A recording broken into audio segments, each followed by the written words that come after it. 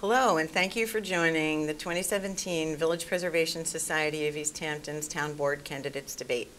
My name is Kathleen Cunningham. I'm the Executive Director and today's moderator. The VPS is a not-for-profit group dedicated to the preservation of historic structures, neighborhood character, and quality of life in the village and town of East Hampton. This is our 35th year of service to the East Hampton community. Each local election cycle, the VPS conducts a debate featuring town board candidates with their opponents in rotating pairs. Each candidate will have a 60-second opening and 60-second closing statement. Candidates will have 2 minutes to respond to the questions, and pairings were drawn randomly just prior to this event. So let's get started. I'd like to start by introducing Paul Giardina, who's the Republican candidate for town board, and Councilwoman Kathee Burke-Gonzalez, the incumbent as the Democrat. This is Dem 1 and Republican 1. So if you guys would like to, anybody can go for the opening statement. Who wants to go first? We didn't choose that. I'll be glad to. Okay. I'm sure that everybody here knows that I'm the only candidate running for town board who has 45 years of experience as an environmental leader and engineer. At 68 years old, I want to take the successes that I've achieved at a national level and continue them in my hometown, East Hampton. The current town board has let us down. Our water has gotten worse. Our environment is suffering. Further, local business is suffering. I'm the guy who protected the water during the 3 Mile Island disaster. I protected Long Island's groundwater from Brookhaven National Laboratory. I know I can get results for the problems our residents have said are their priorities: water quality, housing, beach erosion, and the opioid epidemic. The time for results is now. If you give me the honor of representing you on the town board, I will get it done. I promise. If not now, when? Perfect timing. Okay, Kath, your turn. Didn't realize we'd have sound effects. Well, you know, I can turn that down, but sometimes I need it. Okay, your turn. So first, I'd like to thank the Village Preservation Society for sponsoring today's event. I'm Kathee Burke-Gonzalez. I'm running for re-election to the East Hampton Town Board, having been endorsed by the Democratic Independence and Working Families parties. I'm also the only incumbent and the only woman in the town board race. I live in Springs with my husband, Joe Gonzalez, our son, Burke, who's a sophomore now at The Ohio State University, and our daughter, Nina, is a senior at East Hampton High School. As a mother, I'm both excited and a little fearful about the challenges my children will face. And as a daughter whose mom turned 95 in July, I've watched how her life has transitioned over the last 20 years. And I bring these life experiences as a working mom and as a caregiver to an aging parent to my job every single day. I'm asking for your vote on November 7th so I can continue to address the pressing needs of our children, our seniors, and our hardworking families. Thank you. Wow, you guys are good. Oh, that was really great. Thank you. Okay, you started first, so I'll start with Kathee with the first question. Fine. Sure. Kathee, local medical practices report a 55% increase in tick-borne illnesses, and that was a midsummer assessment. What would you propose to control the tick disease epidemic? You know, that's a real challenge out here because it is an epidemic. And quite frankly, we need to partner with the state, and Governor Cuomo has been out in front of this, and with the county. Bridget Fleming has been working, she's put together a committee that's working at the county legislator level. And we've also seen direction from our Senator Kristen Gillibrand to help out on this. Fortunately, Stony Brook Southampton Hospital has taken the lead. They now have a tick-borne disease resource center. We've got a tremendous doctor here in our community, you know, Erin McGinty, who's on the forefront of all of this. And, you know, we know that it's, you know, folks like to think it was the deer that was carrying the tick-borne illnesses. We know it's the white-footed mouse. And we need to partner with all of these levels of government in order to move forward. Okay. Well, thank you. That was a really short answer. It was a minute. Paul. I also believe that the tick-borne disease problem out here is significant. The most important thing we need to look at is the management of all the species out here. I'd like to actually quote you. When you talked about deer management, we need to manage deer, but we need to manage all of our flora and fauna. So what I would propose and what I'm hoping for is a comprehensive look at everything out here that can be controlled and getting an ecological balance so that we can do that and get ourselves to a point where tick-borne diseases and ticks are reduced. But to think that just mice and rats are the only cause or that deer aren't involved is short-sighted. And I believe in ecological balance for any kind of solutions that involve these issues. Okay, great. Thank you. You guys are being very efficient. It's wonderful. Okay, Paul, we'll start with you on this one. The Village Preservation Society has long been involved in trying to find solutions to the deer management problem. While ultimately VPS is agnostic on which methods are used, the Society proposed sterilization for the village as a middle ground to doing nothing or a professional cull. Are you familiar with the town's adopted deer management plan, and what non-lethal methods might you recommend? I think, again, let's talk about ecological balance. One of the issues that came up was the four-poster program, which we could apply to deer to get rid of the ticks on them. The way I look at deer management in this town, again, it has to be done holistically. We have to look at deer, we have to look at rabbits, we have to look at mice, we have to look at chipmunks. And frankly, we need to reduce the deer population in this town. And as far as the deer management program that the town has proposed, let's put it in place. Let's take a look. Okay, great. Thank you. Hi. So the deer management plan was adopted by the town board. It was under the Wilkinson administration in June of 2013. Dominic Stanzione was the liaison to deer management at the time. Now Fred Overton is our liaison. It was a 48-page report. I believe there were about 7 different recommendations in that report. The non-lethal, you know, we talk about the sterilization project, the White Buffalo project that was done in the village, and I know that the Humane Society said it is the most humane way to do it, to deal with the deer population. However, you know, there was a big backlash in this community, and I know a lot of people felt that it was a little gruesome, you know, when we still see the deer out there with the tags on the ears and things like that. And, you know, I will say that my record on the town board, I have voted to expand hunting. You see that the only predator to the deer in this community are hunters and vehicles.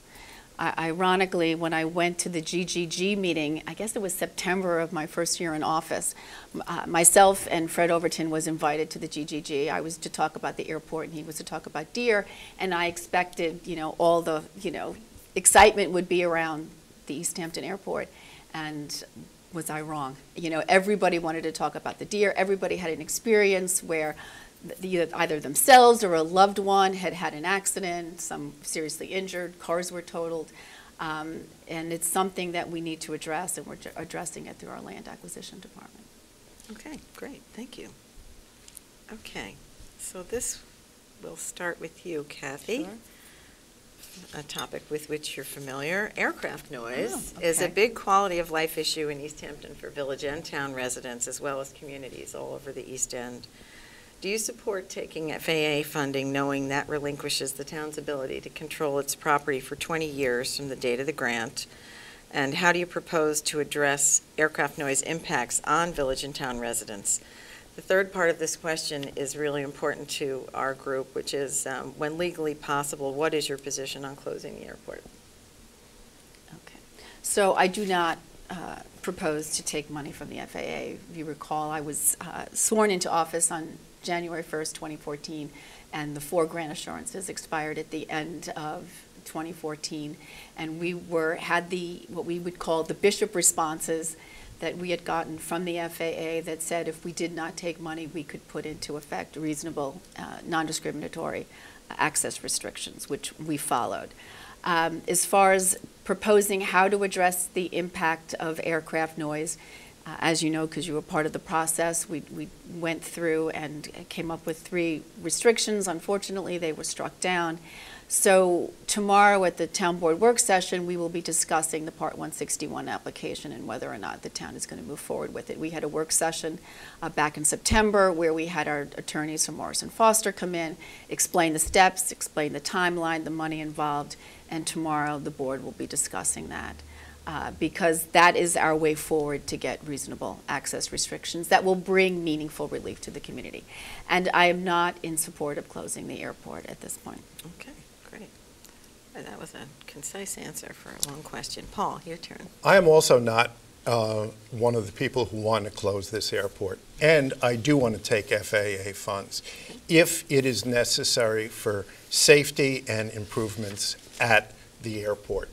I believe that the airport is an asset. And 12 years ago, when I was asked by the late Tom Toomey what process needed to be followed after I said when I had the EPA noise program that the EPA noise program had no charter over airports, I said the 161 process. I have a problem with the fact that this advice has been given to Kathee a couple of years ago and to Steve Latham, all when they've asked me.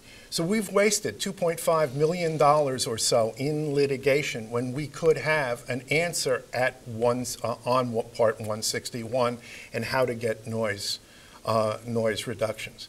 The real problems are the helicopters. The real problems are aircraft like that. And they're not going to go away by closing the airport. The airport noise will continue, or the aircraft noise will continue, because helicopters can land any place. Seaplanes can land in Sag Harbor. So what I'm calling for now, if I get elected, and in fact beforehand, until we can get a 161 read and a process to go forward, I'm asking the helicopter people and those who have the noisy aircraft to agree to a voluntary curfew starting at 8 o'clock in the morning and ending at 8 o'clock in the morning and starting at 9 o'clock at night, with the possible exception on Monday mornings at 7, and also for obvious safety reasons. So if people want to know my position, there it is. Keep the airport open, take the money, and let's go with a voluntary thing until we get 161 done. Okay.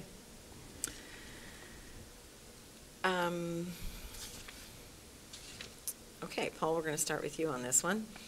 What is your position on groundwater management for the town? What role does local zoning play in relationship to nitrogen loading and other challenges to ground and surface water purity? Do you believe that a town-wide agency should be put in place to monitor and protect our water resources? And how can local government help? Basically, 1.3 million gallons of water a year are purified by on 1 acre. So the prime way we handle groundwater is to buy land over aquifers and to use it that way. And that's where I think the CPF funds are to be used in the best ways. We have come up, so that's purifying and protecting what we have. The next thing is, what do we do about the septic issues we have? We have a plan. The Republicans have put together a plan, which I helped author, which would target pre-1995 septic systems near water bodies. These are the ones that have never been inspected, never been approved by the Suffolk County Department of Health. When they are proven to fail, we have a plan that would allow, one, the homeowner to go forward and make a replacement with a low nitrogen system. Two, if we would be glad to create water districts around the 10 watersheds and actually seek federal funding. There is a $2.2 billion federal fund just for New York State just to do this. Town's never acted on it. The town has never even gone after it. To do this, we could meet all of our needs. Right now, I estimate between $100 and $200 million are needed to take care of the septic problems in this town. And the only way to do it is not $5 million a year from the CPF, which is best used to preserve water and groundwater, but to use the federal fund. Okay, great. Thank you. So protecting our drinking water, our surface waters and harbors and bays is our #1 priority. We had a referendum in November of 2016. 78% of the voters said that they wanted to extend the CPF to 2050 and also allow for up to 20% of CPF monies to be used for water quality protection. So there's a number of ways, that we can protect our groundwater. One is, as Paul mentioned, land preservation. So when we got into office, we put together 2 different outreach programs. One was the Lake Montauk Outreach Program, and we have acquired 30 parcels under that around Lake Montauk, where we've got wetlands. We also did, in the process of doing a Springs outreach, where we've acquired 38 parcels. Not only are they on, a number of them are on Girard Drive and 3 Mile Harbor, but they also give the community access to those water bodies. We've now passed legislation, the strictest on Long Island, for septic system upgrades with the low nitrogen sanitary systems. We are increasing our testing and monitoring of our water bodies.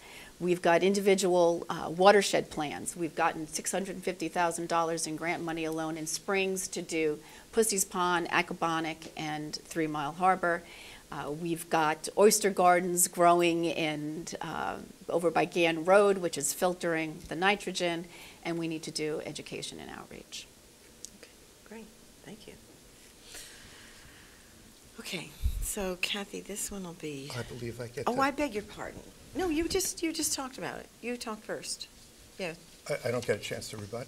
Well, we didn't plan a rebuttal in here, but you can, Okay. we can use a little time at the end if you Thank feel you. like you have something you want to say. And you should feel Okay. free, we'll give you each a minute to do that at the end. Let me just remember to do that now. Okay, so next question, I'm going to start with Kathee. The village has long served as the cultural, commercial, educational, and religious center of town. The congestion this imbalance creates has become untenable and has had a deleterious impact on quality of life for village residents. As the town grows, how do you see meeting the needs of its residents without placing further burdens on the village of East Hampton? And please be as specific as you can. Sure. So right now, you know that we're in the process of a Hamlet study. We started that in May of 2015. It's been May of 2016. It's been a very public process. Presentations were made in June of this year, and actually we were asking for responses to the plans, the draft plans, by September 30th, and most of them we've gotten quite a few responses from CACs and individual community members. What the Hamlet studies are trying to do is to see how our centers can function better, how we can move vehicles better, pedestrians, bicycles, how we can improve parking efficiencies, improve infrastructure, address any zoning issues that we need to address, and support our local businesses. We're also working with the Long Island Railroad. They're looking to put on shuttle trains in the fall of 2018. I've been to a number of meetings that have been sponsored by Assemblyman Thiel, so that along the lines of what was happening when County Road 39 was being paved. And because we have folks that are, for instance, I was just talking to someone in the parking lot of the YMCA who, now that they're raising, the tunnels over by North Main Street or the overpass, there's buses only coming out here and not the Long Island Railroad, and it's been really challenging. We also had a circulator bus that went through Montauk, that we've had the Hampton Hopper that took people around, and there were 20,000 individual rides on the Hampton Hopper in the 9 weeks it was operating in Montauk. So those are the types of things that we need to address, and we're working on. Okay, great. Thank you. Okay, Paul? Clearly, we need to get cars off the road. That's where the issues are. The Hampton Hopper is a great idea. I sat down with Alex Esposito, who runs one of the companies who does the mini rides. Mm-hmm. What we need to figure out is how to get people from places like the railroad to their destination, whether that be John Marshall, whether that be the Spring School, and do it in small amounts so they don't have to bring their cars, so they don't have to clog up Route 27. We need creative public partner ideas that can do this, where the advertising on the vehicle or some other means can go forward, finance it without town money being spent. But clearly the issue is getting people out of their cars, especially one at a time. And there are a lot of creative solutions. The problem with the Long Island Railroad and getting that done is getting an efficient way to get people to East Hampton. As Kathee pointed out, for a long time this railroad is going to be down as the trestles are put up and put together. So it's a complicated situation, but the most important thing is to have the wherewithal, to have the resources to deal with the points where the people can come in efficiently, which is the jitney stops and the railroad. And that's the key. Okay, great. I'm going to just try one more question, I think. And it's piggybacks on what we just discussed. And Kathee had the last one, so I'll give it to Paul. And then I'll give you each a minute to rebut, and then we'll move to our next pairing. The LIRR, this is for you first. The LIRR recently unveiled plans to heighten and reconstruct the North Main Street and Accabonac trestles in the village. Why hasn't the Stephen Hans Path trestle been raised and improved instead? Because widening that trestle, which has long been on the Village Preservation Society LIRR wish list, would have far less impact on the community during construction and would have routed truck traffic around the village rather than push it north on both North Main and Accabonac Road, as trucks heading north in that direction anyway are already headed out of the village and into town. So it's an issue for village residents. What would you do to address that? Well, first of all, I agree, and I asked the same question, why wasn't it looked at? There are a number of reasons for doing that, even for safety reasons. First of all, the area floods completely. It is not that hard to raise the embankment that takes the train from where it's coming from and over. So it's not a hard thing to do. So I am assuming it's all an idea of money. And yes, this is exactly what we need to have another thoroughfare to get commerce to the Springs, to Northwest, to other areas. So I would support that. I would consider asking for funding to get that done. I think it should be done with this. We've apparently missed the boat on this, but there's we should have a second chance to get that trestle raised. Okay. Kathee? Okay, the request was made. I know that the East Hampton and the Sag Harbor CAC made the ask. We reached out to the MTA, and they're the decision maker in this situation, and they chose to do those two trestles. Okay, well that was fast. Thank you. All right, so let's go into a rebuttal phase, which is something I wasn't really planning on, but I think it's a good idea to respond to that. And I'll give you each a minute if there was something you wanted to address. And Paul, I'll start with you. I want to go back to the water quality issue. Okay. You asked, should we have a master agency here? Mm-hmm. Let me start by saying the original water quality management plan was done 4 years ago under the Wilkinson administration. And basically nothing was done with that until recently. And in election year politics, we see things like the Pussy's Pond effort that Kathee was talking about and the Montauk effort to put together a grant to look at the septic issues there. Pussy's Pond, everybody got an award. Larry Cantwell made the statement, the way you get people to come to, politicians to come to a meeting, give them an award. I have a question. Did the solution that was put in place work? How do we know? Are the levels of nitrogen lower since that happens? I don't think so. The question is, how come I could not, or nobody could have gotten the grant application before it was sent in, or the actual tasks for the Montauk thing? We need a professional engineer running this effort. Okay, thanks. Okay. Well, I was actually going to rebut on the airport, but I'll start with water quality. Squeeze both of them and go for it. You know, we followed a tremendous process, and my hat's off to Kim Shaw, the Director of Natural Resources, and her staff, particularly Melissa Winslow, who's assigned to this project, the water quality project. We went through a very methodical process. We put together, I believe you're talking about the wastewater management plan that was done, that was started under that Dominic, Sylvia, and Peter pursued. And then what we did was we put together a water quality plan prior to talking about the, before the referendum. We went to referendum. Once that passed, we drafted legislation. Suffolk County got the 4 septic systems online, and we moved forward. So, I think we can handle this in-house, and I believe that Kim has done a tremendous job. As far as the airport's concerned, we have a voluntary curfew in effect right now, and we've brought in stakeholders from community groups, but also we've reached out to the operators, and they don't want to play ball with us right now. But why is water quality still going downhill? Okay, hold on. That's it. That's the end. Thank you. Very lively. I like that. That's what this should be about. Stay tuned. Our next pairing will be in Jeff Bragman and Jerry Larsen. Good afternoon. Thank you for joining us. This is our second pairing of the VPS 2017 Town Board Candidates Debate. To my right is Jerry Larsen, the Republican candidate, and to my left is Jeff Bragman, the Democratic candidate. We'll go through the same set of questions that we gave Kathee Burke-Gonzalez and Paul Giardina, and each candidate will have 1 minute at the end to rebut. We decided to add that earlier. It seemed like a good idea. But we'll start with their opening statements, and Jerry Larsen will go first. Okay, Jerry? Thanks, Kathy. I'd like to thank the Village Preservation Society for holding the debate. I'm an Independence Party member endorsed by the Republican Party and the Conservative Party. I'm a lifelong resident of East Hampton, have raised 6 children with my wife, Lisa Mulhern Larsen, who grew up in Montauk. I recently retired from my position as Chief of Police with the East Hampton Village Police Department after serving the community for the last 33 years. I currently own and operate with my family a security company.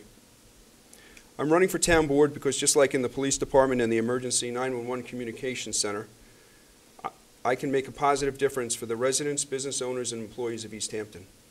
East Hampton is in serious need of leadership that will listen to all its residents, business owners, and employees. I'm proud to have received the support of the East Hampton employees in this election, including the written endorsement from the East Hampton Town Police Union and the written endorsement from the East Hampton Police Union, Village Police Union, the East End Police Conference, the Suffolk County Conference, and the Suffolk County Coalition of Police Unions. The employees of East Hampton understand that a strong leader is needed, and I'm the leader they chose. Thank you, and I look forward to listening and working with everybody in our town. Okay, thank you. Okay, Jeff, your turn. Hi, Kathy, and thanks to the Village Preservation Society. I asked to join this campaign because I think of and know East Hampton as a real community serving real needs. For me, it's not a brand name, it's not a reality television show, and it's not the Hamptons. I've spent 30 years living here. I started a small law practice focusing on local issues, and during much of the time that I was a working dad. I raised my son, Walker, who graduated from local schools and is still interested in being here if he can. I have a record of fighting for environmental protection and the things that we care about in East Hampton. Its history, its water, and the natural resources, which I think the community understands pretty well, are worth more than dollars and cents. And that experience has taught me to listen to residents. I know they've got a lot of local knowledge, and I believe that if we learn to talk to each other a little bit more and maybe shout at each other a little bit less, we'll get more done. I'd like to help out on the town board to do that. Okay, great. Thank you. Okay, so Jerry, you went first, so I'll start with Jeff with the question. Okay. Okay, so local medical practices report a 55% increase in tick-borne illnesses, and that was a midsummer assessment. What would you propose to control the tick disease epidemic? Well, you know, I think it's important to understand what's causing the transmission to humans. I think the subtle topic here is deer, but what causes the transmission to humans is the white-footed mouse. There's a product out called Daminex, which you can put around the perimeter of your property, and the mice pick up these cotton balls, they nest with it, and it breaks the chain of causation between the deers, which host the ticks. Then they come to the white-footed mouse, and that's who gets it to human beings. So if the question is about deer, I think the bigger question is... about tick disease. Okay, well, I know the county is working on a very large project on the medical side, and our county legislator, Bridget Fleming, is working on that.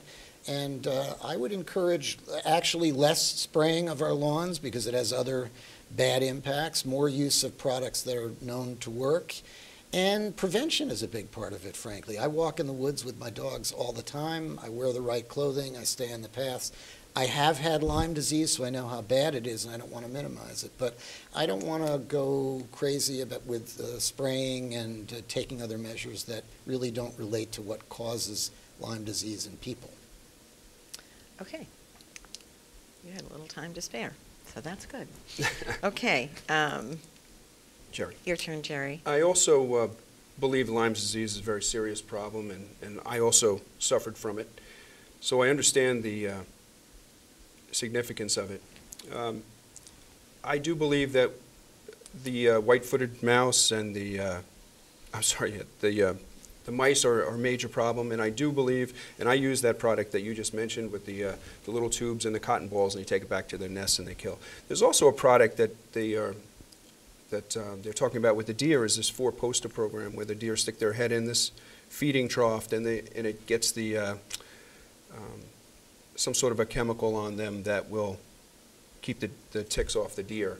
So, I mean, I think a combination of all these things need to be done to help us prevent Lyme's disease. I mean, it's definitely something that affects probably almost everyone on the eastern end of Long Island.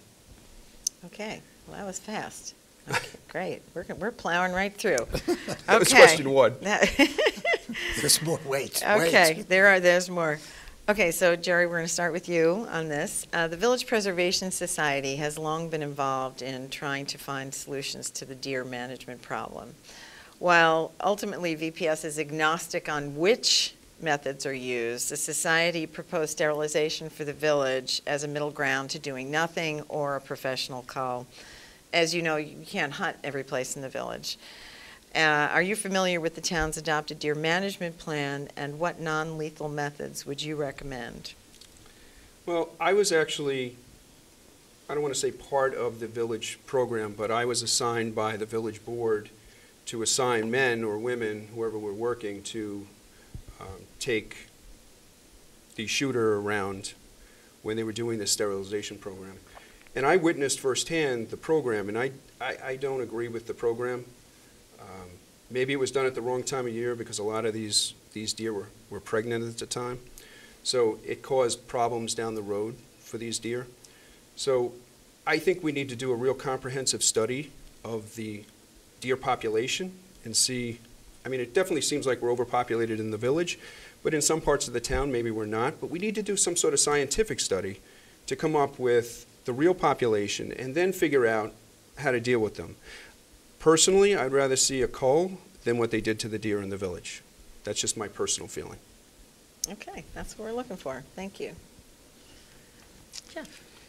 I'm not a fan of what the village proposed and tried to carry out. I think that sterilization, frankly, was a little inhumane and caused needless suffering, and I don't think it was very effective. I would agree, actually, that I think it would help if we had some real science that we knew in the town and in the village if there is an overpopulation of deer.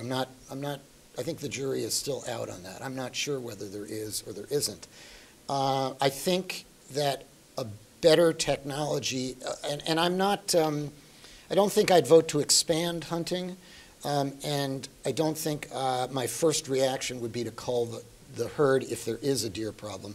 There's a relatively new technology where they dart the deer. There's a birth control chemical that they can specifically target to the deer. It's not in feed that would go on the ground that other mammals could pick up and eat, so it doesn't spread into the ecosystem. And I think that has some value and probably should be examined. And I believe they used it on Fire Island and actually solved their deer problem using it. And it doesn't harm the deer. They're capable of reproducing once they stop darting them with the drug. So my preference would be a softer solution that would be darting the deer. I'm okay with the hunting that exists. I don't want to expand it, but the sterilization I really found I could not support that. Okay. If I could just add. Save it for your rebuttal. Oh, I thought I had a minute. Not after each question. No, I just, get it. Okay. we don't have that much time, sadly. Okay. I wish we did, but but make a note, No, that's okay. so I when don't- you have your I'm time, fine. you'll know. Okay, that was Jerry. This is Jeff. So we'll start with you on this one, Jeff. Aircraft noise is a big quality of life issue in East Hampton for village and town residents, as well as communities all over the East End.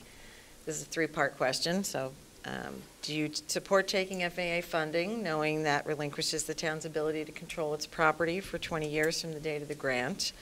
How do you propose to address aircraft noise impacts on the village and town residents? And when legally possible, what is your position on closing the airport? Well, I think of all the people that you're going to interview for town board, I've been working the longest on airport noise because long before anybody was even talking about it, I was fighting it in court. We were then fighting a Republican town board that was very determined to take FAA funds. So the answer to the first question is, would I take FAA funds? No, I would not.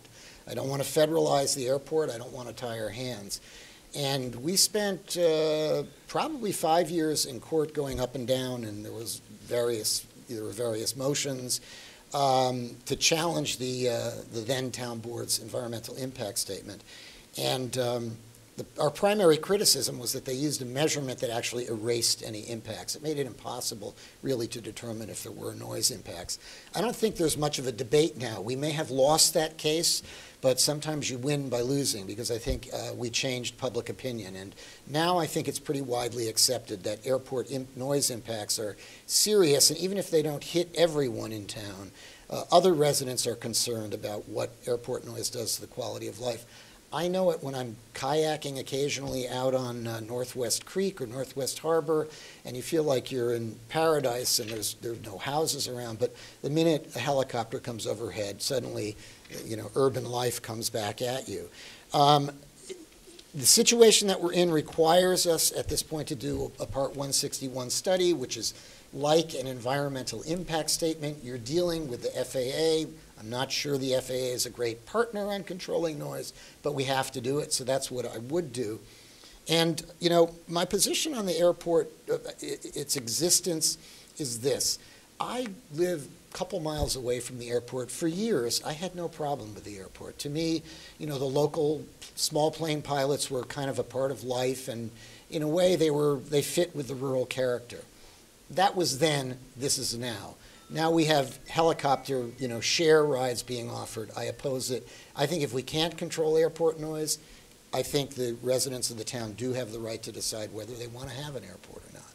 Okay, thank you. All right. Jerry. I think we're in a fortunate place where we don't need to take FAA funding. I think the airport makes a good deal of money, and it's self-supporting. So to answer that part of the question, no, I would not accept. I don't think we need to accept FAA funding. The noise is definitely a problem, but I think the town went about it the wrong way. They should have initiated this Part 161 originally and not violated the federal law, and we wouldn't have wasted $3 million and then, been in the position we're in now. If we would have started this process back, 4 years ago in 2015 when they filed those 3 pieces of legislation, we wouldn't be in the position we're in now. And then the other thing we found out is that the money may be coming out of taxpayer funds now. The town has not been forthcoming with that information, but there is a Part 16 pending that could reverse or could order the town to put the money back out of the general fund into the airport fund. So again, if we would have just followed the rules and do the way we're supposed to be, we would have been in the same position we are, we would have been spending the money for the first time.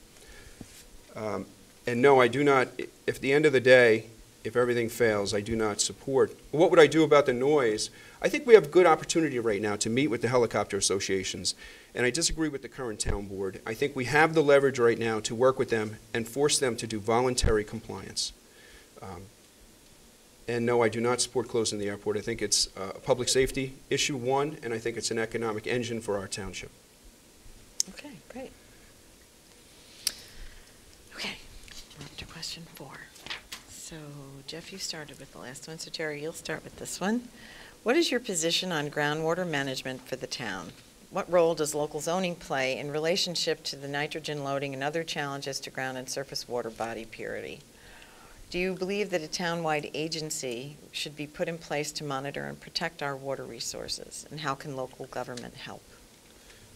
Obviously, the water, our surface water and our groundwater are a huge concern and a valuable asset, which without it, we have nothing here on the east end of Long Island. I know the town has instituted a program where we can start replacing some of the septic systems. I know there's a big push to do a septic system in Montauk, the municipal septic system.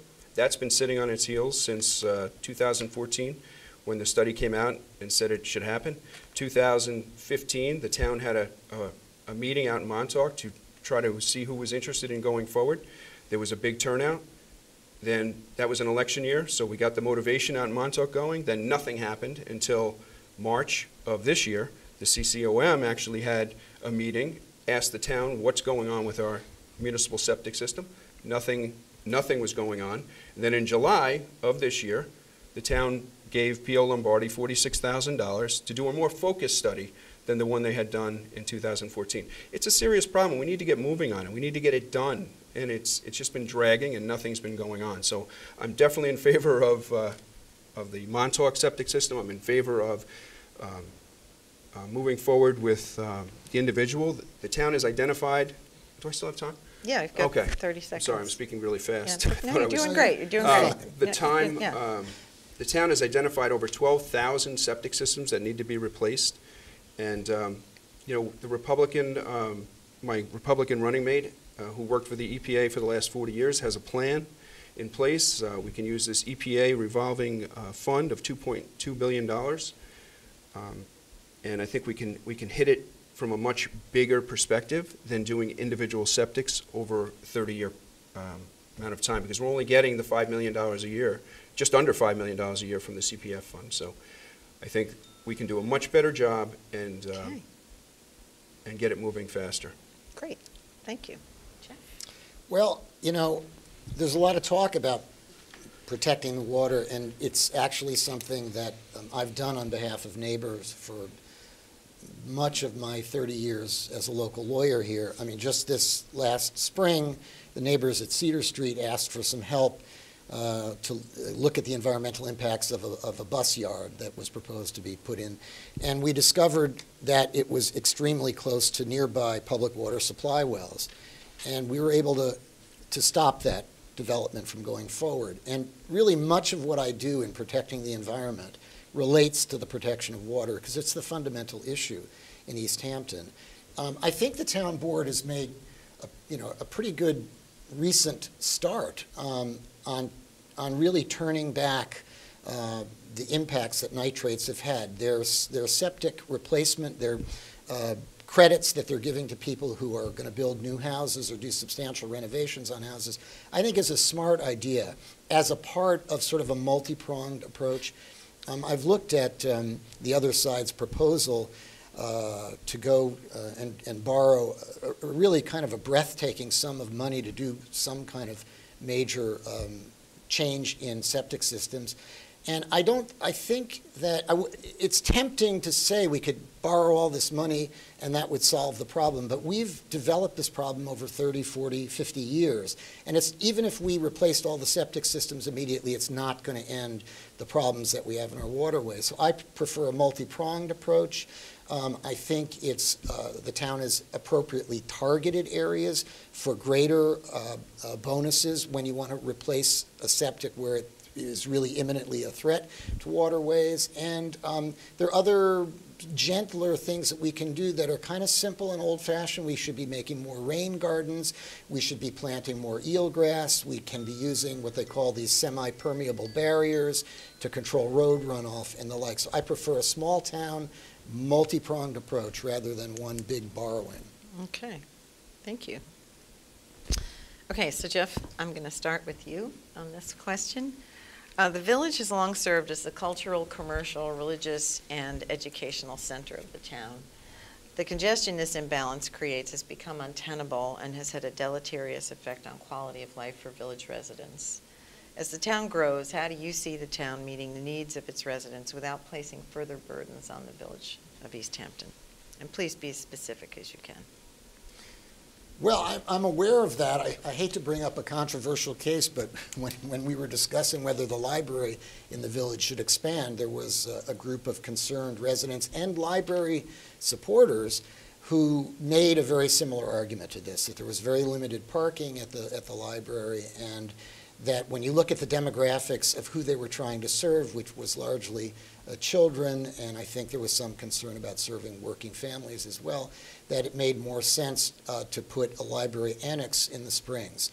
And we actually fought for that proposal. And so I'm aware of the problem of getting in and out of the village, and I agree to some extent that, and I did with the library, that, you know, it's really tough for working families and kids, especially after school or after work, to come into the village, find parking, or battle through summer traffic. So, you know, I would prefer to see the hamlets better served with some of the services that I think the village has taken over. The village exists as this center, I think, just for historic reasons. I actually think the village is pretty well managed, but I agree with you that the continuing surge of traffic in there is a problem.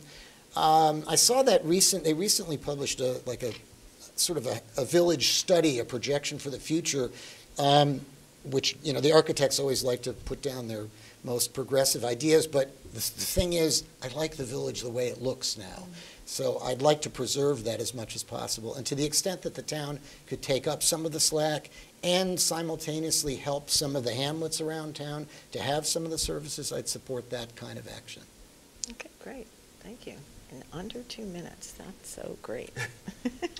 Can you see this? Can you guys see this? Keeping an eye on it. Yeah. You can see. I just want you to Yeah. put it there so you could, so you have an idea where you are. Okay, Jerry, sorry. Yeah, so the village is really a victim of its own success. I mean, it's a wonderful place. I've lived there, I've worked there most of my life, and it's the center of everything. The restaurants are located there. I find it was funny that Jeff was saying he was fighting to put the library in Springs, but he was actually fighting to not have the children's wing put on the library. So I don't think that's the right approach. I mean, this is the center. We have to figure out more parking, and, you know, it is the center. And if you go to Montauk, they have the same problem in Montauk. You know, you have a lot of people in the business district, and the businesses, I mean, isn't that where you want the people? Shopping in your stores and eating in your restaurants. So I don't, unless we expand the business district, and I think that's what Jeff was talking about, this thing that was recently in the Star, this depiction of a perfect village or something, and they were going to expand the village down more towards the train station. And then I guess you could spread out the impact of the congestion. But the congestion, that's where it's always going to be. It's the commercial center of our township. So I don't know what else I can really tell you about that. Okay, that's good. That's fine. Okay, we're just going to go one more question. We're a little over time here. I'm sorry I'm not managing our budget very well. But just the way I have each pair evenly through the questions we've prepared. So the LIRR recently unveiled plans to heighten and reconstruct the train trestles at North Main Street and Accabonac Roads in the village, and we're wondering why the Stephen Hans Path trestle was not chosen instead. Widening that trestle, which has been long on our LIRR wish list, the Village Preservation Society in particular, would have far less impact on the community during construction and would have routed truck traffic around the village rather than push it back into the village, as most of the trucks that are heading north on North Main Street and Accabonac Roads are already headed out of town into the northern reaches anyway. So what would you do to address this issue for village residents? And who did we start with last time? I think it's Sorry, Jerry's. I think it's my turn. It's your turn, Jerry. You're right. Well, I don't Thank think the village residents are going to like my answer. But Okay. being in law enforcement for as long as I was and seeing some terrible accidents, and I agree that we should raise the train trestle at Stephen Hans, certainly widen it, because it's dangerous on its own, in its own right, not being wide enough. But I am not a proponent to send truck traffic around the village down back roads. It's not safe. There's no bike paths. There's no shoulders for, you have joggers, you have bicyclists. It's just not a safe way to go. The safe way for trucks are on Route 27 until they get to where they have to turn off, and then if they have to traverse back roads, they have to. But to intentionally force them down back roads ahead of where they have to go off and divert them off of Montauk Highway, which is made for traffic, it has shoulders, it's a much safer place for the trucks to be. On top of it, these heavy trucks rip up our town roads and village roads, and that tax burden is on us to repave those roads, repair those roads. The state road comes out of a much bigger tax pool, as everyone would know. So I'm not in favor of raising the trestle for that specific reason of diverting truck traffic. Okay, great, thanks. Jeff? I'd really like to see that trestle fixed, only because I vividly remember the first time I went through, probably not looking carefully enough at the signs, and it felt like a high-speed game of chicken. It was like within inches of this car, and I said, this is a very dangerous place to live. So I learned the hard way, and now I am extremely polite when I approach that trestle. I would like to see it widened and raised for that reason. Just it's a safety reason. Trucks have collided with it. I'm glad they're raising the other two trestles. And I'm not sure I have an opinion on this. I don't really know enough information about truck traffic, but what Jerry just said strikes me as having some sense to it. I hate to give the old candidate answer of saying I'd like to hear from some traffic guys on this to see what they think. I mean, I think we could probably live with paying for the upkeep on roads if it was a safer alternative. I generally believe in trying to make our communities slower, quieter, and calmer. So if that could be the effect of doing it, I'd be all for it. But I'm a guy that's used to participating in environmental reviews, and I love to hear scientists and experts who know what they're talking about. And these traffic guys often have a lot to say, so I'd like to hear from them. Okay. All right. Well, that was good. That helped me on the time budget. Thanks, guys. We got you back on schedule. We're a little better. We're a little better. So now we'll do our 1-minute rebuttal. Did you have? I don't have anything. You don't have anything? Did you have something, Oh, Jeff? of course, if you're going to give me a minute. He's a lawyer. Okay. I just ready? wanted to say, the town didn't violate the law by pursuing local control of the airport. I mean, there was high-level precedent that authorized the town to impose those local controls. I'm glad they did it. I think it was the right thing to do, and I think actually the decision that overturned them is incorrect. So, but I want to say that there is no line of cases that indicates that we did something illegal by pursuing local regulations. We were following the national helicopter case, so we didn't waste millions of dollars. I don't think there's a good likelihood in that lawsuit that money is going to have to come out of the general fund. Historically, communities have used the airport funds to fund these studies. And I didn't really want to close the library. I want to jump to that subject to just say that we were very concerned that parking was inadequate. It really is still inadequate in the library. And we really were talking about how do you best balance resources to serve the place that has the most children, which was the Springs. Perfect. You guys were great. Thank you very much. Great. Okay.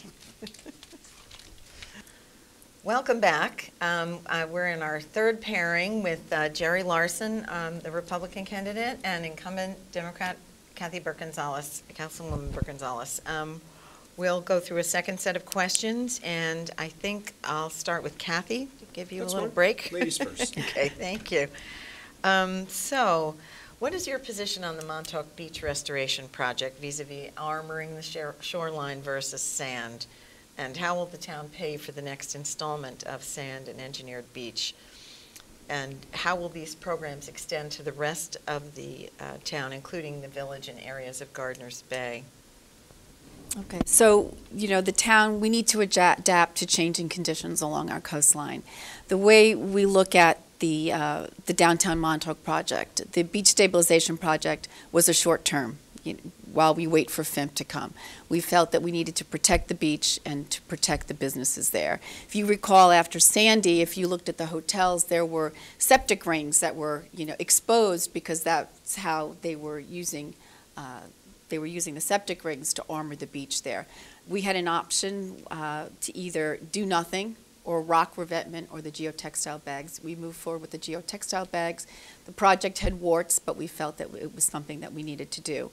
The next step, our medium-term solution, is FIMP, the Fire Island to Montauk Point project. That's a beach nourishment project that we are working with the Army Corps and on. They need to come out here soon, and hopefully they'll start in Montauk and work their way down and dredge sand onto the beach. And then the long-term process is we need to plan for retreat. And that's something that's come up in the Hamlet studies, as well as the CARP study, which we had gotten about, I guess it was over $400,000, the Coastal Assessment Resiliency Plan. And we need to figure out how to manage our shoreline, whether that's, land acquisition, waterproofing the beach, if we have to, like flood-proof the beach and put things, raise septic systems and buildings and whatnot, and maybe, buy out threatened properties. Okay, great, thank you. And economical. Jerry? Yeah. So I wasn't obviously involved when Kathee was involved with the town, because when they were doing the whole Army Corps of Engineers study. But it just seems to me, I watched it in the process, and I saw the dunes being ripped out.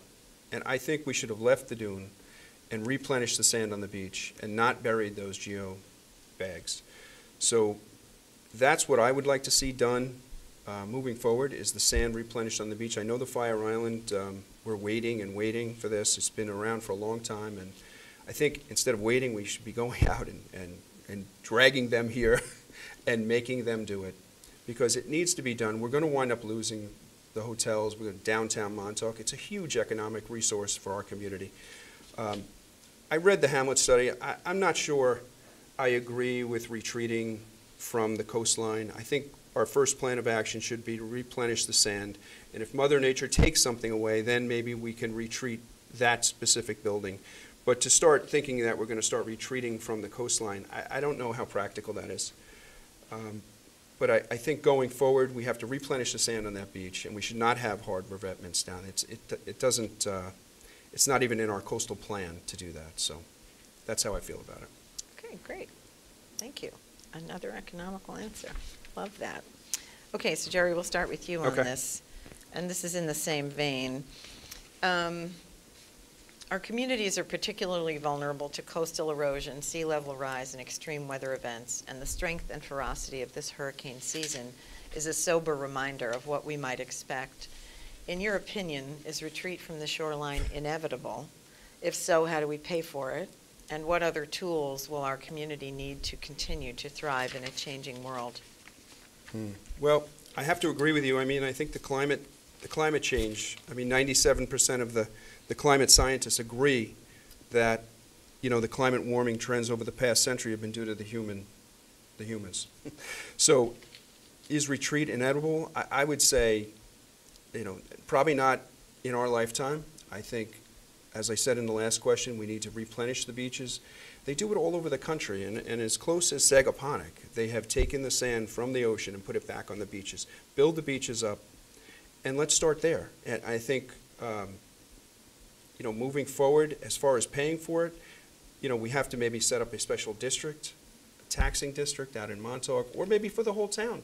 These are things that have to be sat down and discussed with everybody involved, and we need experts. Okay. Is that okay? Good. Thank you.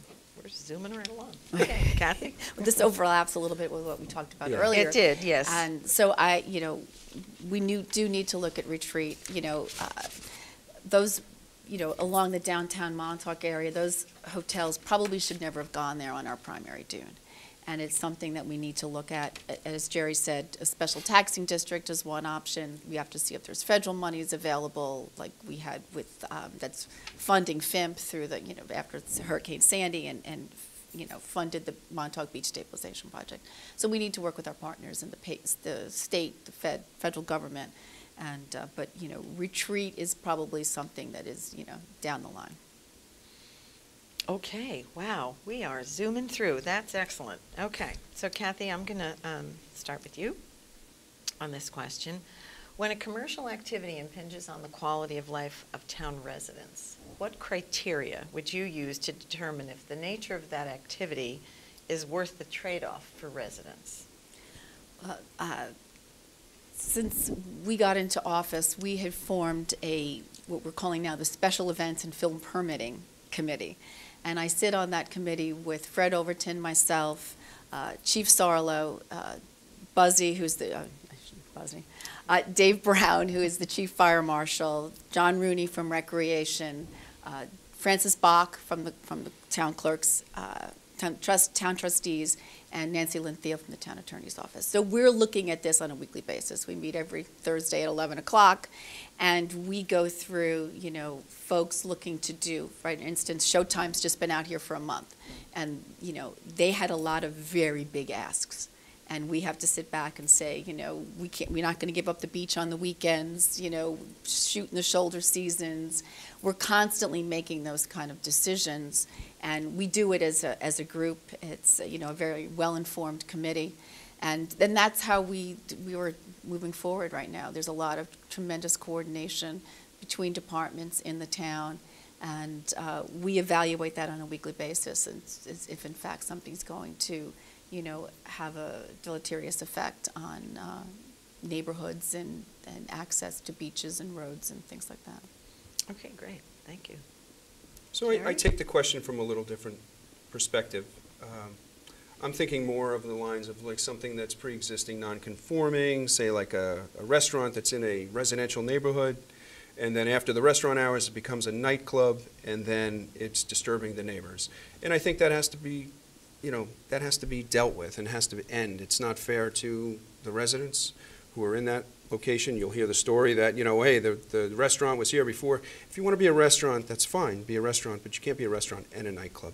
So I think you have to draw the distinction, and you have to protect our residents. Okay, great. Wow. Okay.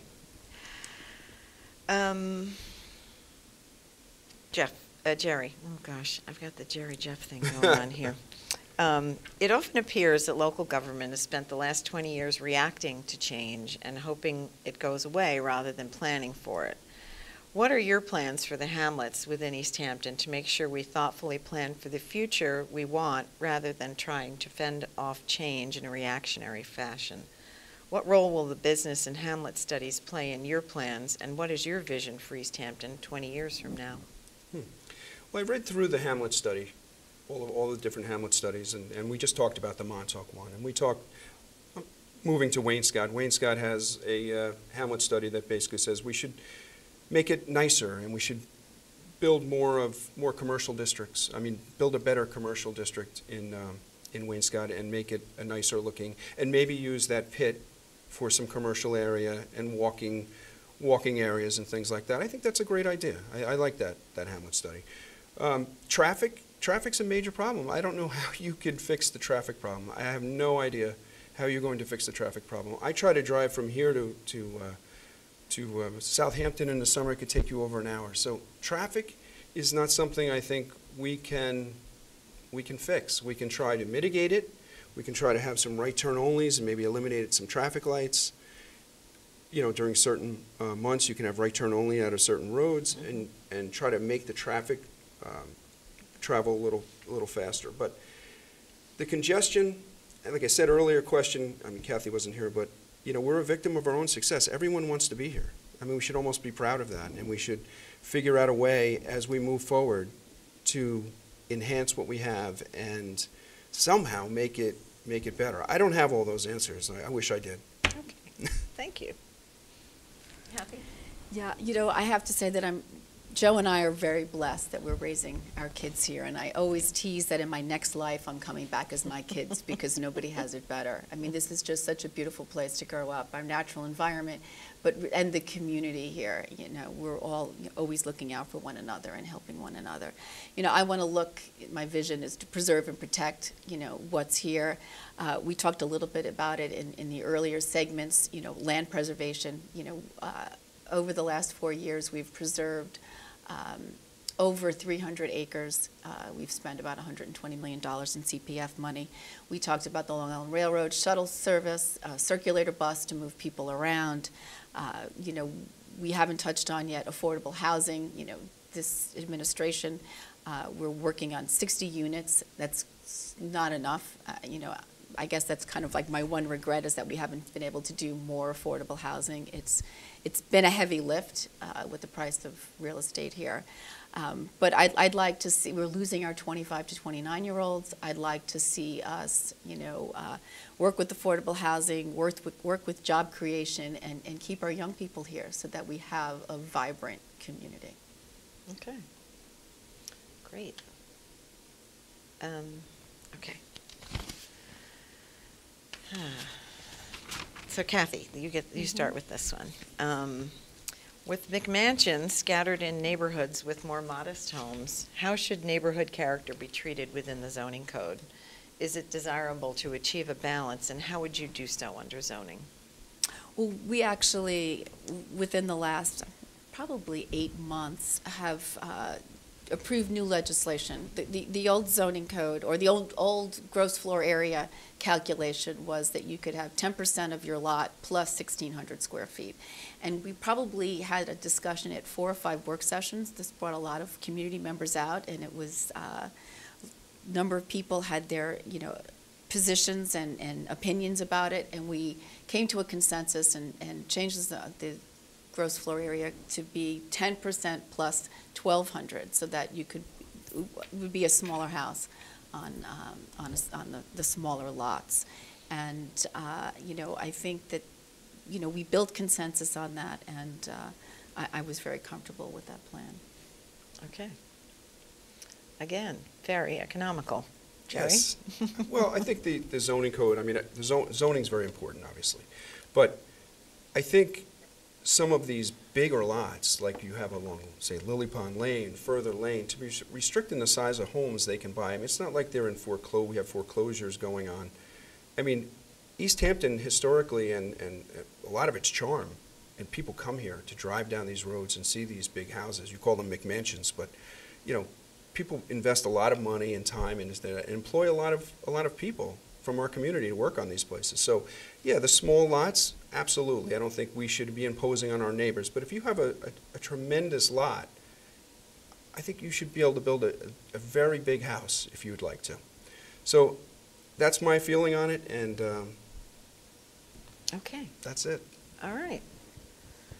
Thank you. Okay, so we're going to start with Jerry on this question. Okay. And you guys remember you have a minute rebuttal at the end of this, Okay, right? You know, if sure. there's something that you want to Okay. challenge the other person on. So there has been discussion that the planning process be modified to attract more low-impact industries to our town. What would you suggest, and are there any incentives you can think of to achieve this goal? Well, years ago, I think it was Tony Bullock's administration actually provided low-income startup houses, startup businesses along Industrial Road by the airport. And these people had to either provide a service or employ a certain amount of people, whatever the restrictions were that they met, and they built these businesses. And they were responsible to build the buildings. And I think it was a great program. And we come along now, and the current town board is actually trying to evict at least 5 people that I'm aware of, including the Country Day School and the GT Power Systems, Ed Sullivan Welding. And these people have had long-term leases, and the town is telling them that they can't find the paperwork, that they never renewed their leases. And this is the type of thing that we should not be doing to our residents. But this is the type of ideas that we should be coming up with, to have these type of businesses start out in a low-income, a cheaper way to get businesses out of their homes and into an industrial park, if you will. And I think that's a great resource and a great way to go. But we have to support those businesses. We can't, after 15 years, decide we're going to evict them. I mean, it's just horrible. Okay, thank you. Please work for me, thank you. Okay, Kathee. Well, I think what we're finding with our young people is that a lot of them are becoming entrepreneurs, and we need to look for ways to partner with them, you know, public-private partnerships. There may be, you know, we talked to someone that was interested in using the CDCH building at one point, and renting out space, kind of like a WeWorks. You know, you could think of, there's some folks that have been talking about that. I mean, that's not going to go forward at CDCH at this point. We found a school that wants to run it for special needs children, and they're going to be presenting tomorrow at the work session.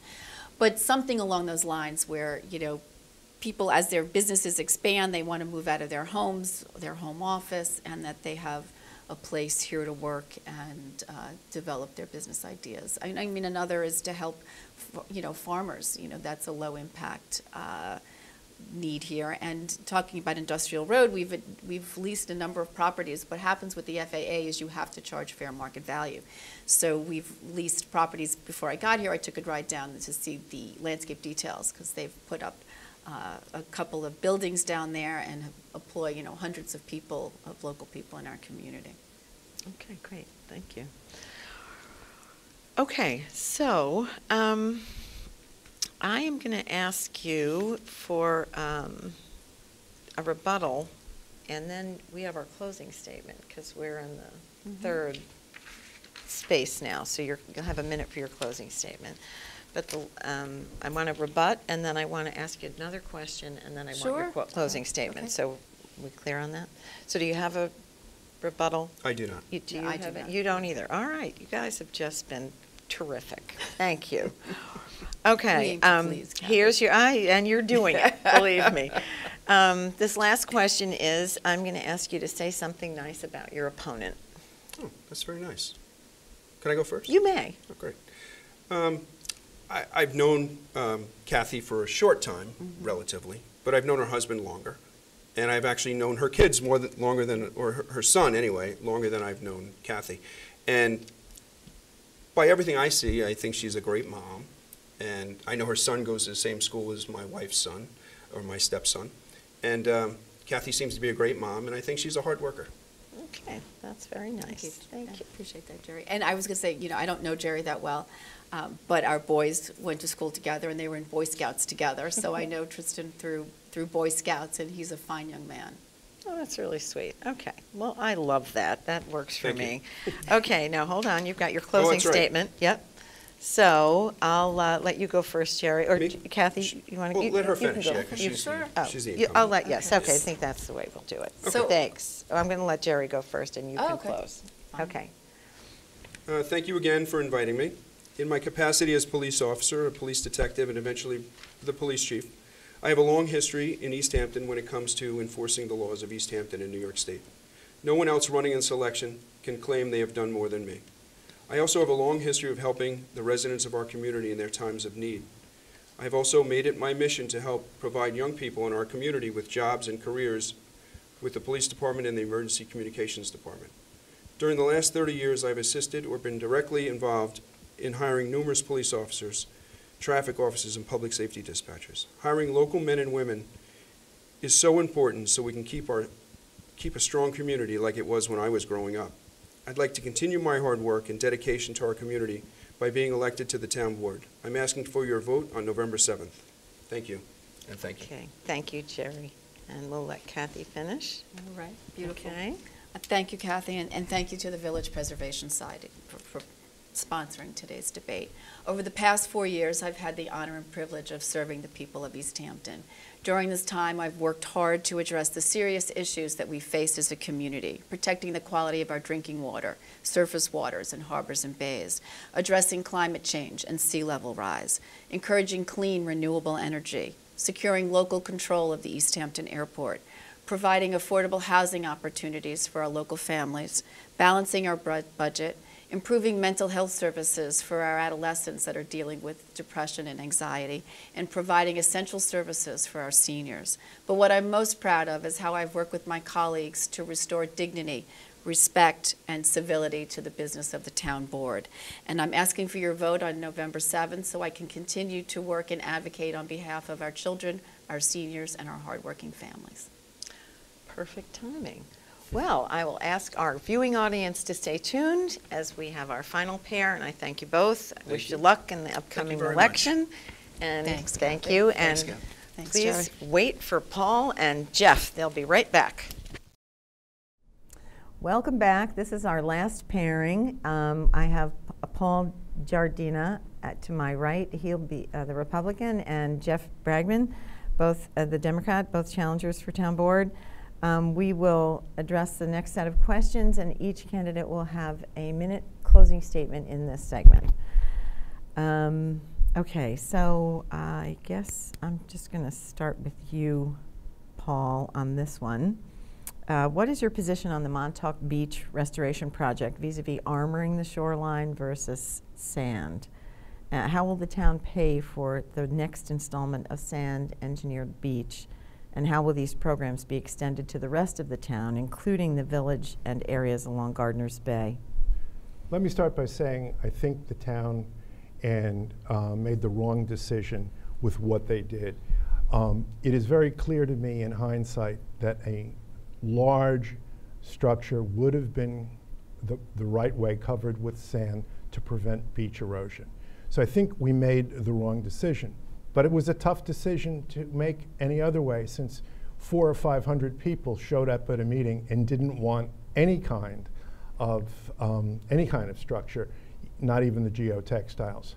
So until we can understand exactly what the right solution is, it's sand. Putting sand down and studying the problem and seeing if we need to move forward and to come up with a better plan. There are two things at play here, weather and climate change. And this is a weather issue. We're really, really dealing with an issue of storm surge. And storm surge is preventable. I know that people on the climate change area will say, well, Montauk will flood in the future. That's 50 years down the road, or 40 years down the road. In the meantime, protecting the ocean beaches, not just in Montauk, but all around East Hampton, is a priority of mine. I don't want to see the beaches given back to the ocean. So I'm for a more progressive, rather a more aggressive approach to beach erosion. But in the meantime, we're going to pay for sand. Okay. Jeff? Well, I have the advantage of being the Monday morning quarterback here. And, you know, I've worked with the town and with the planning department, and I use the comprehensive plan in the work that I do as an environmental advocate. And the policy of the town for really more than 30 years has been against beach hardening. And I see what they did as a form of beach hardening, and I would not have gone that way. Now, I have to say, I have the benefit of hindsight. I'm not the guy in the hot seat. And I will say that, you know, this Democratic board and generally Democratic administrations have been the most environmentally protective governments that we've had in the town of East Hampton. I'm actually rather surprised to hear Paul say that he would have been more aggressive and built, I guess, a stronger wall. I think the science is pretty clear that walling off our beaches is the wrong way to go and will actually wind up in the loss of the beaches. So I think that our policy and our that's wrapped up in our local waterfront revitalization plan is the correct policy. I think they made the wrong call.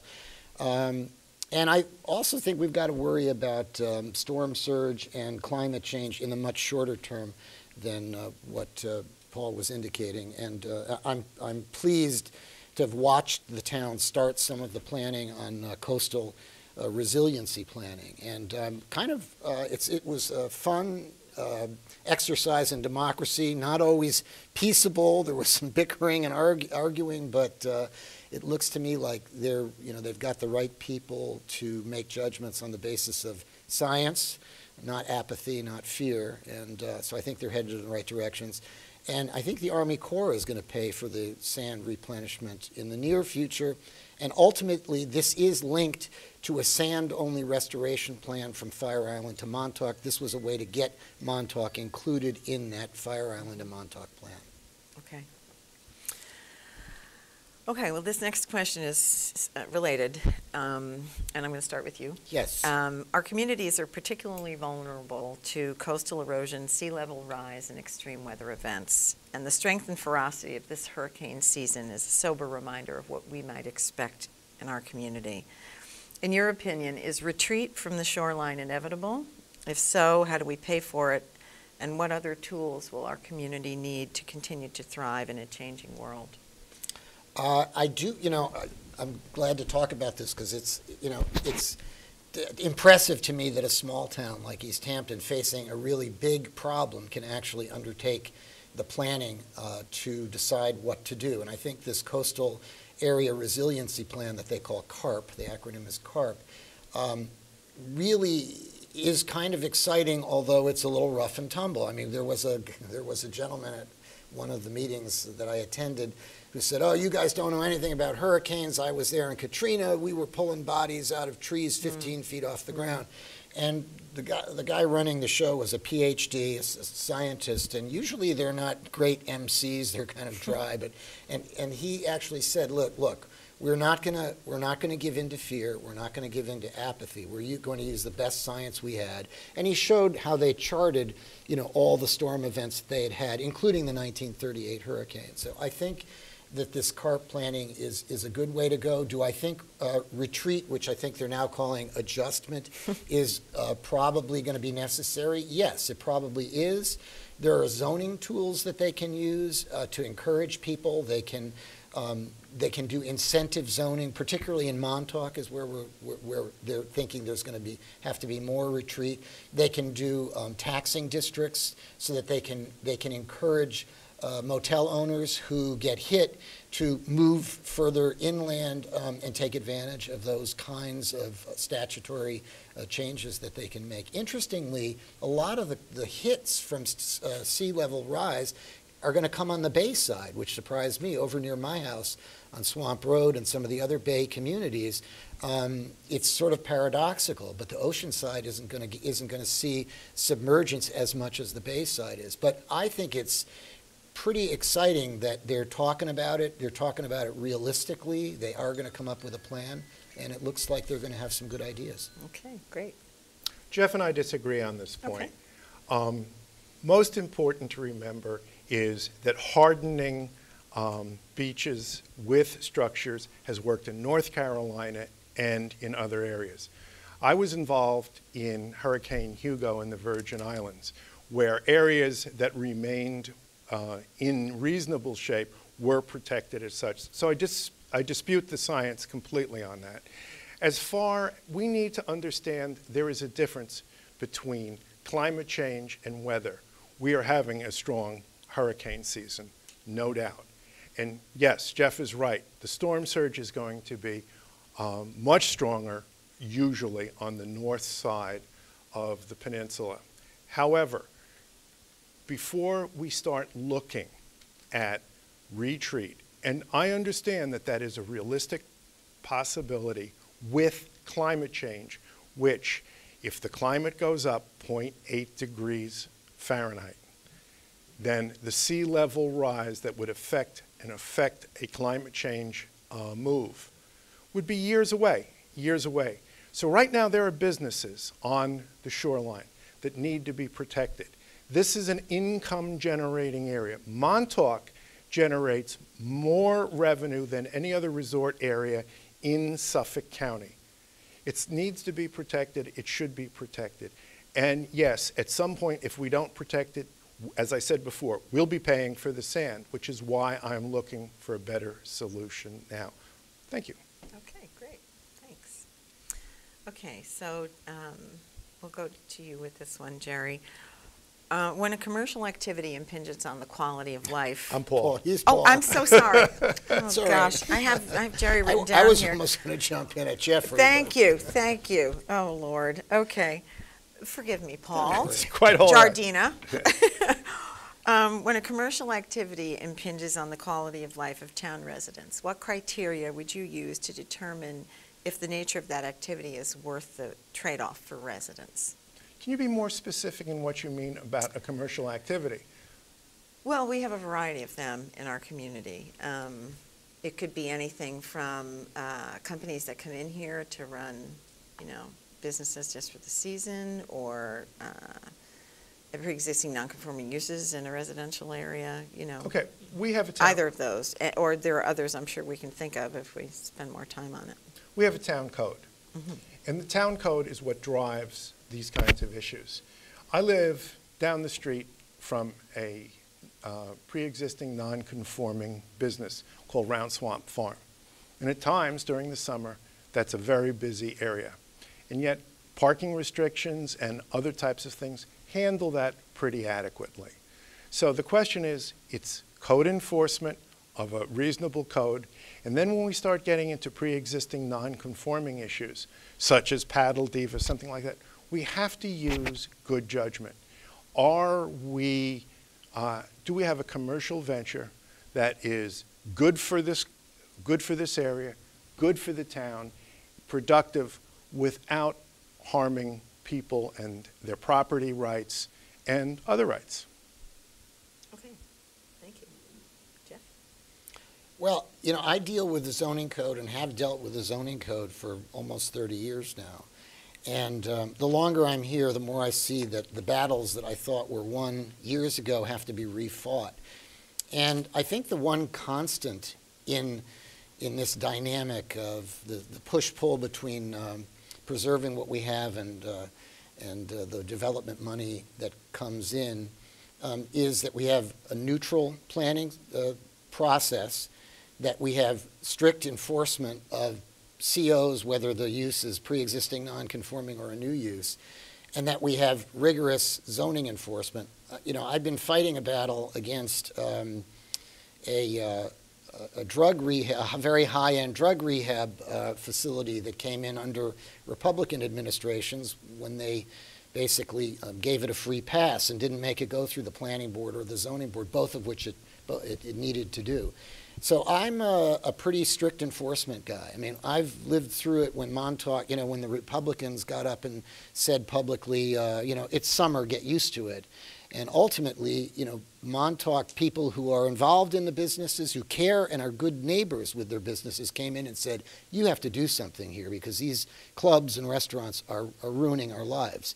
And it was the Democratic administration that came in and actually, you know, beefed up enforcement. Enforcement has been increased. I've been at meetings in Montauk. They are, you know, that business community, the board is attending to that business community. They know it. And I'm surprised at the benefits that they've done. They've quieted down traffic. They've got a bus running now. They've taken care of the mess that Uber made. So, but my fundamental position is you got to get tough on zoning. You have to insist that uses comply with their C of Os. And if they don't, you do have to go to court and you have to fight. And if you fight one or two cases, people become compliant because they know you mean business. Okay, great. Thank you. So Jeff, I'm going to start with you on this one. It often appears that local government has spent the last 20 years reacting to change and hoping it goes away rather than planning for it. What are your plans for the hamlets within East Hampton to make sure we thoughtfully plan for the future we want rather than trying to fend off, change in a reactionary fashion? What role will the business and hamlet studies play in your plans, and what is your vision for East Hampton 20 years from now? Well, I know I can't preserve East Hampton exactly as it is, but I do like to say if I could make things quieter, calmer, and slower, I would do anything to do that. You know, we do react sometimes because some of the changes that we encounter are quicker. You know, like what's the rental, the online rental group that Airbnb took over. They take over very rapidly, and they basically exploded the summer rental market and made enforcement very difficult. And yes, the town did have to play catch up, and they enacted the rental registry, which I think was a great idea and very effective. I think on the hamlet, on the question of what's going to happen to the hamlets, this is an example of the town doing a better job of being proactive because we're already engaging the public on these hamlet study plans. And, you know, again, there's been some contention there. I've watched them. You know, if you put a bunch of architects and designers together and say, here's Amagansett, give us a vision, you know, they start putting in new uses and expanding and, you know, putting in new stores. And interestingly, the feedback that they got in a lot of the hamlet studies, not just Amagansett, was, no, we like the hamlet the way we have it. We can take adjustments that will make it more efficient. We can take additions to buildings to put some affordable housing in where it won't wreck the center of the hamlet as we know it. But we don't fundamentally want to change it. And interestingly, the studies they've been good. I mean, I listened to some planners and they were saying, we don't need any more retail space. And we learned that from getting pushback from people, but also by studying the economics of what's going on in East Hampton. So I'd like to see North Main Street better aligned. I'd love to see a library in Springs. I'd like to see Amagansett, Main Street and Hamlet Center stay pretty much as it is with neighborhood business zoning. Wainscott, I don't want to see a car wash there. Wainscott really needs a village green or something of that sort. And Montauk's got a good plan for installing septic, and their Hamlet study plan overlaps the car plan a little bit. Okay, great. Thank you. Paul? 80% of the homes in this town are second homeowner residences. 20% are local. This has caused schizophrenia in how we approach what we're doing in this town. What we don't have enough of is housing for people who graduate from high school here in East Hampton. We don't have enough housing for our legal workforce here in East Hampton. And we are at the point of close to having 5,000 seniors here, many of whom will have to consider alternative housing, which they can afford for health reasons. In the last few years, we have put less than 50 new housing units on, and some of those were started in the Wilkinson era. I have said very, very, very distinctly, we need in each of the hamlets to have housing solutions. And we've got to stop beating up on some of these towns, or some of these hamlets that have faced the brunt of it. For instance, the town is now negotiating with the Calvary Baptist Church for 3 acres of land. This is another burden that would be put on the Springs Fireplace Road between 85 and 95, where they're also putting in a museum at the Fowler House, to say nothing of the traffic coming from the Springs. We need to look comprehensively, and we got to get rid of not in my backyard. Each of the 5 hamlets have to look at their needs, whether it's workforce, whether it's high school graduates who are employed within 30 or 50 miles here. And that's really what I think the key to where we're going. Hamlet studies are wonderful, but we need housing. We need housing to make this town work for our seniors, for our high school kids, and for our legal workforce. Wow, right on the nose. Okay. Oh, you're agreeing with me, or is that just No, because I the hit timing, time right? the timing was right. Well, no, I can't agree. I'm a moderator. I am just moderating. But I love it when you guys are, the timing works. So I think I started with Jeff on that one, right? Yes. So then I'm going to start with Paul on this one. With McMansions scattered in neighborhoods with more modest homes, how should neighborhood character be treated within the zoning code? Is it desirable to achieve a balance, and how would you do so under zoning? You know, there's 2 ways to look at this. The one way that I like to look at is if I'm calling for affordable housing or housing solutions, as I prefer to call it, we got to look at all neighborhoods. And in balancing this out, we're not going to want to build some facilities for affordable housing that completely wreck the streetscape and the landscape. So if we're going to put south of the highway affordable housing, then maybe we should put trees all around it just like people do with mansions and 40 bedrooms. I don't know. Is that an idea? I think what we need to do is match streetscapes and landscapes with what we're building. And I'm most concerned about housing solutions. As long as we can keep multi-unit housing solutions when we need it in the character of the neighborhood they're in, then I think we'll be better off. This will also help us really get rid of the not in my backyard solution. There are 15 acres for sale just down the street from me in 3 Mile Harbor, and I've got 3 to 5 acres in the back, which perfectly willing to talk to people about. And I've proposed a public-private partnership. And I've already talked to some of the big landowners, some of the big construction companies who can do this, make money on it, are willing to do it, and do it without government money. What we need is the structure in each town, each hamlet, to come up with the guidelines of what we need, how we're going to build it, and what it's going to look like to conform with the neighborhood. Okay, great. Jeff?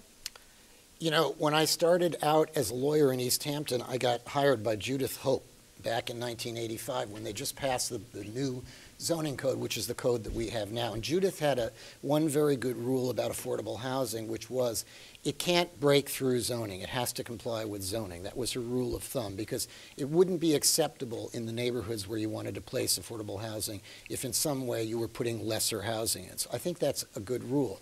On house sizes in neighborhoods, I think we could revisit our zoning code and examine the size houses that we permit. I think it's somewhat excessive, and that is something I'd be willing to do.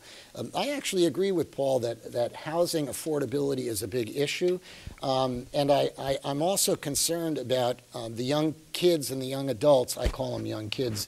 I have a 29-year-old who would like to live in East Hampton, and I agree that there needs to be a way that we can get them living here. I think we could also carefully expand the use of detached apartments over garages. A lot of people that age out want to age out and move into a smaller space and rent the house that they have to a kid, a relative. Some jurisdictions allow them to do it to workers that they consider to be critical to the economy, ambulance, EMTs, and teachers and the like. So those are some ideas that could help. And I think that this housing affordability thing is affected by some of the development that we're permitting. Some of these, I mean, I'm currently fighting a house in the village of Southampton, admittedly in a wealthy area. It is 15,000 square feet. But to bring it closer to home, I've driven in the Amagansett lanes recently, where I lived for many years. You can't recognize the lanes anymore. Those lanes are now filled with the houses that every spec owner is building, these large houses that have all the facilities. So I think we have to use a multi-pronged approach that fits into the character. Okay, great, thank you. Okay, we're going to do one more question. Actually, yeah, I'm going to skip one of these because we're running a little long here, and because I want you to have your 1-minute rebuttal, and then you have your closing statement. So we've got about 5 minutes to go here. So first, I'd like you to do your rebuttal if you have something. Do you have a rebuttal? Yeah. Jeff talked about revisiting the zoning code so that we could put affordable housing, but he also mentioned Judith Hope saying, well, we don't want to change the neighborhood by putting something inappropriate in it. This is not in my backyard thinking. Jeff's talking about fighting this, fighting that, fighting this. I don't want to fight this. What I want to do is put my arms around the problem, welcome everybody, and look in each hamlet where we can look for as many as 1,000 units, which are really solutions to our housing needs. I don't want to call it affordable housing. I want to call it housing that meets our needs. We can't fight about this. Revisit the zoning code? You bet. I want to revisit the zoning code. And I'm sure willing to look to put affordable housing wherever, including my backyard. Okay. I have to laugh at that a little bit. I'm sorry, Paul, but calling Judith Hope a not-in-your-backyard person on affordable housing is pretty much rewriting history, since Judith Hope was the most effective town supervisor in terms of building affordable housing, including Whalebone 1, Whalebone 2, the Accabonac Apartments. All of these things were part of the Judith Hope vision, and her idea about making affordable housing comply with zoning is a winning, workable idea because it fits into our neighborhoods. And you know what? We have public-private partnerships right now. We have We have town board members who are looking at locations to put affordable housing in. We have the Manor House project that's ready to break ground.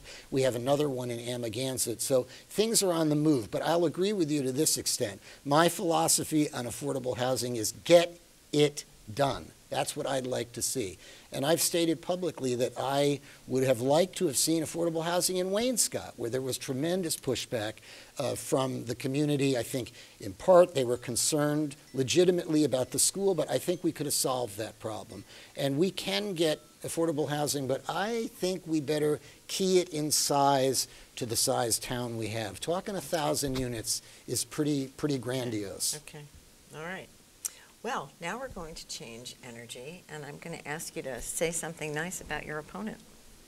That's our last question. That's the last question. It's the last question. Mm-hmm. Well, I don't know Paul very well. We've only met a couple times in public, but what I do welcome from him is his background in science. I think it's very refreshing to see a Republican candidate that actually believes in science, will talk science, and has a science background, and I think that's quite a difference from what I see on the national scene, so I'm happy to have him in the debates with me. Great. Okay. Paul. Well, I'd like to reiterate what Jeffrey said. I think we met at an art show in the Springs in Ashawag Hall for the first time. And Jeff commented on my dog Dozer, and he mentioned he had a dog, and he's a family man, I know, as am I. And I think we probably have the same goals in mind. We don't want to change this town to the point where we ruin it, but we know changes are necessary. So from all I can tell, meeting Jeff 3 times, I think his feet hit the ground. Okay. Thank you, Paul. Great. Okay, so now we'll have our closing statement. So, Paul, do you want to go first? Sure. In promoting my candidacy, I really want to bring together Republicans, Democrats, and Independents in a spirit of cooperation and community love. I want to be everyone's town board officer. Bonnickers, more recent arrivals, the old and the young, the wealthy, the indigent, Latinos, and Anglos. At the same time, I promise to be grounded in long-term, long-standing Republican principles, to marshal our tax resources carefully and responsibly, to encourage personal responsibility, to require respect and admiration for law enforcement, military, veterans, and our system of justice, and to honor our Constitution. This will be a nonpartisan and multi-partisan campaign. I want to welcome you and welcome those who, regardless of who you voted for in the last time or what your registration is, to move with us.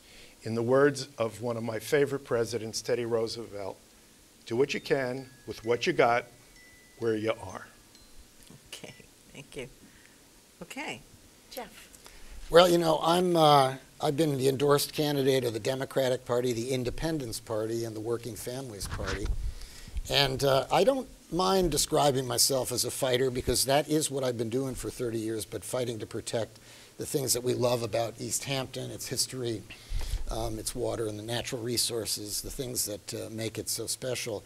But the lesson that I've learned from fighting is not to be a fighter. It's really the importance of listening to local residents because I don't actually believe in NIMBYism. I trust local residents and I listen to them because they're filled with local knowledge. And they usually know best what's best for their neighborhoods.